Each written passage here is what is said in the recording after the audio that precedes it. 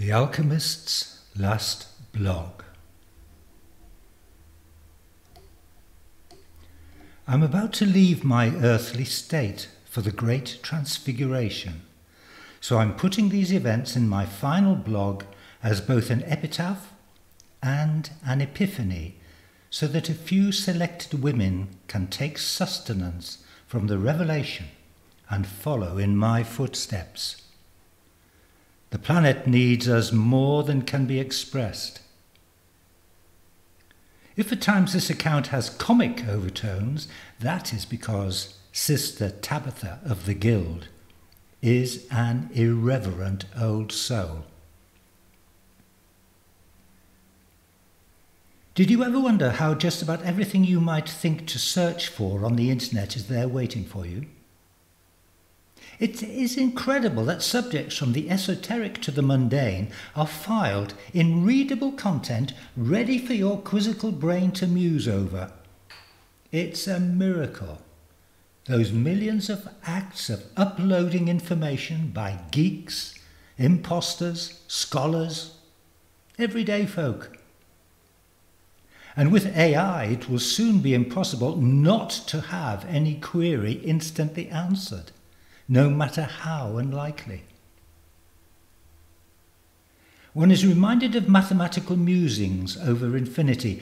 An infinite number of monkeys on an infinite number of typewriters will eventually write the complete works of Shakespeare. These trillions to one odds could also be applied to an apparently accidental act of mine on the computer, with consequences that drew me into the half-lit occult world I have been, admittedly, always drawn to.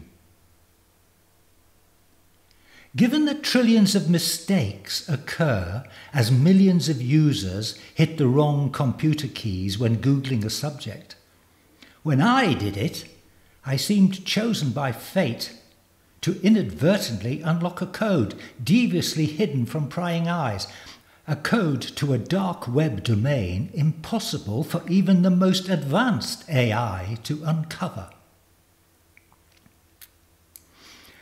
I am Joan Clavier, a 40-year-old woman of mixed race, Caribbean British, and a scholar of medieval manuscripts. I publish old tracts on my website.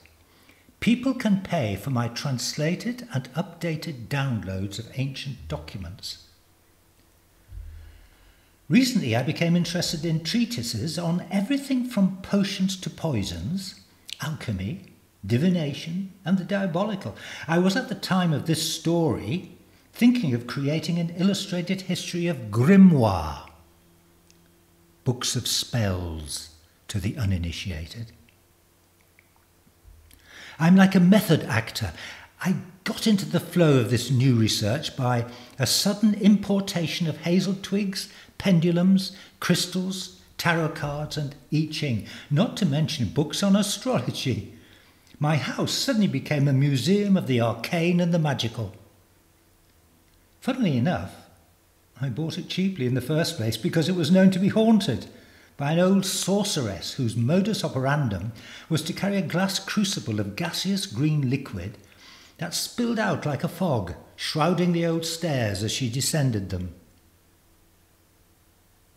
Anyway, back to my tale. I was seconds into my search on the net for links to collections in museums and private hands of the aforesaid grimoire. A cluster of unexpected events converged in a matter of moments.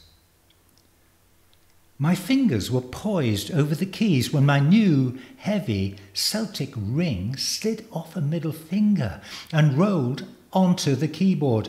My black cat, watching from his perch on my shoulder, swiped at it, its claws scraping more keys.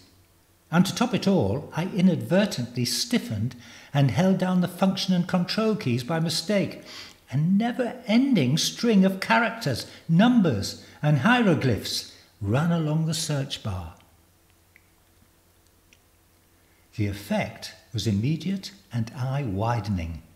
The screen went dark and flickered, then it slowly coalesced into a colour I had rarely seen before. a tone of violet. It undulated like a loop of ocean waves. Then the colour faded and a moving image formed. I took a moment to discern what it was. I'd seen drawings of such a place before. An alchemical laboratory full of tools. Alembics, crucibles, retorts, mortar and pestles. A furnace burned in an iron pillar with several doors. The room was lit by circles of candles. A throne-like seat faced the viewer as if specially placed there for a TV interview. Was it my hallucination? But was the smell of burning herbs and melting minerals exuding from the screen and filling my nostrils? Was the screen itself growing larger and becoming three-dimensional?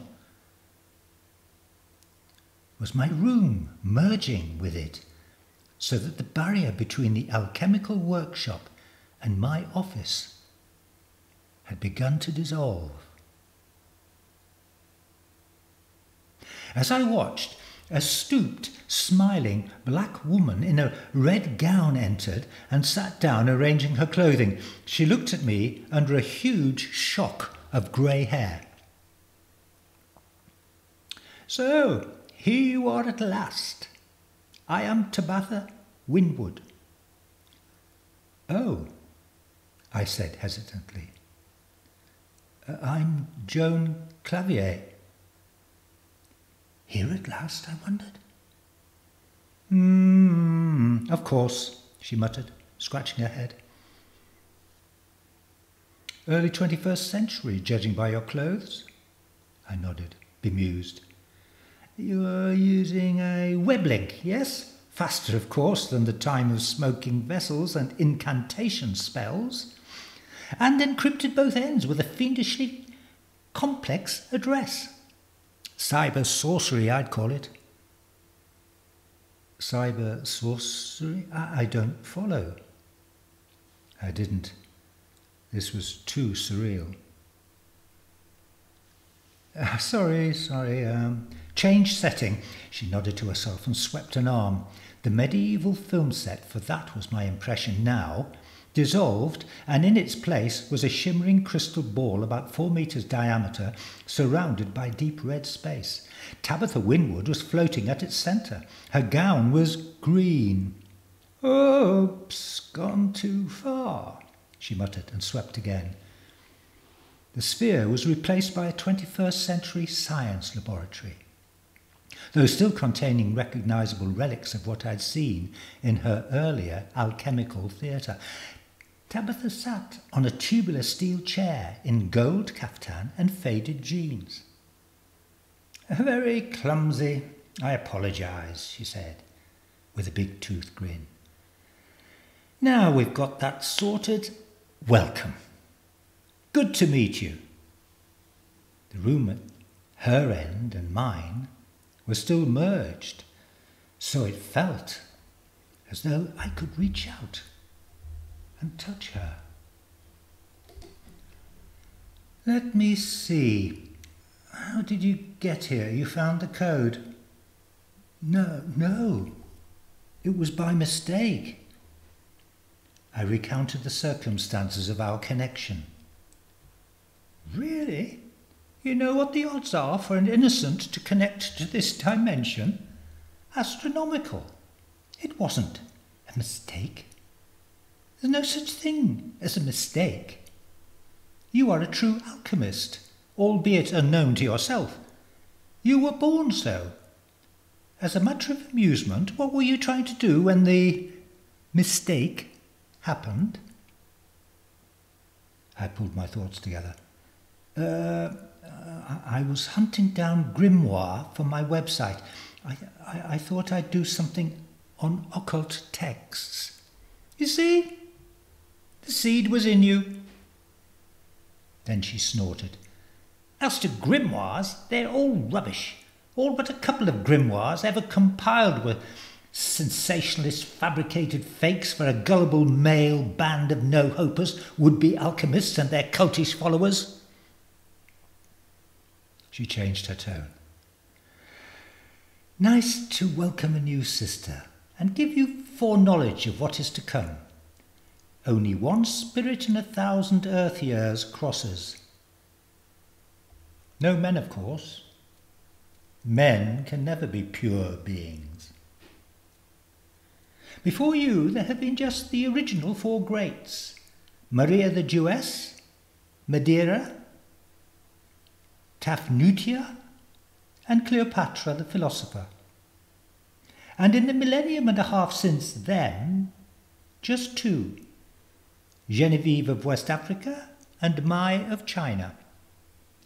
Now you. Oh, yes, you. I was silent, thinking before asking. And where are the others now? Oh, they're there, doing their work. They've been watching over you, invisible but powerful. The mistaken assumption about alchemy is that it is an earthly pursuit, turning lead into gold, eternal youth, knowledge and power in the world. It's not. That's just male materialism.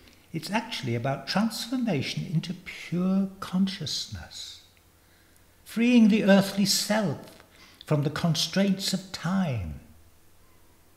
Before any humans were evolved enough to take on the role, 6 winged creatures from Tetrius Magnus were sent as emissaries to Earth to be governesses to help evolve and nurture native alchemists. Occasionally they revealed themselves to the primitive minds of the time, thus helping to create a belief in all-powerful gods and angels. Generally, this is a temporary step in most species evolution. It took thousands of years for their work to be completed, but in universal time it happened very quickly. In effect, the 7 of us, you will be our 8th, were nurtured at Earth's guardian angels. Of course, there are guardians for all worlds with civilizations. We are a guild. Why me? I'm just an amateur historian. I've done nothing magical, alchemical in my life. You obviously don't know yourself. Go and focus. Discover yourself. We'll continue helping you in the background, and you'll know it. She laughed. I said enough. I'm breaking connection now. Enjoy the mortal time left to you. We have all of eternity in front of us once you have transfigured. It was a sudden end. Just a smile and a blank screen, and me alone again in my room.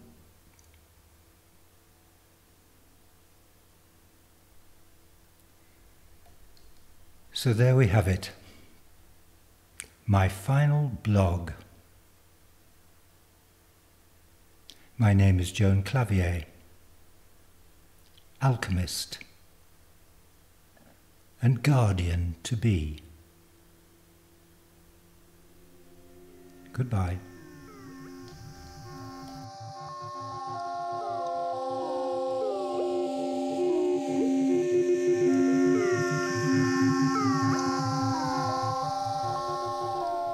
That was The Alchemist's last blog.